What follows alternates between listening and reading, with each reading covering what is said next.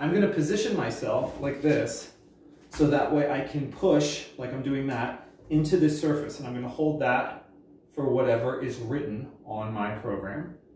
And with as much effort as is written on my program, isometrics tend to be sort of a percentage of effort and then time. So I'm holding, I'm holding, I'm holding. Then we're going to go into a deduction. I squeeze. So I go like this. I'm trying to squeeze my elbow down towards my body like this. Okay. Very nice.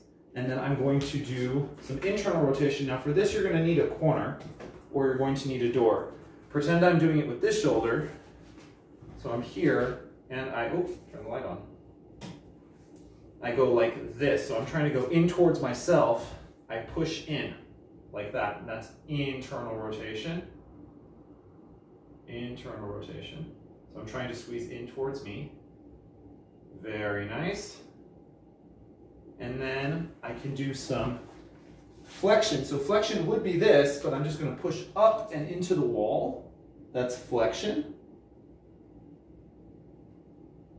And then extension, you don't even necessarily need to hold on to anything. You're just going to push like that. But I can do it by just putting my elbow against something soft. And I press. So I'm shooting my elbow back into the wall like that. And all of those are going to be done as holds for time and for effort. Holds for time and for effort. Okay? So that's that.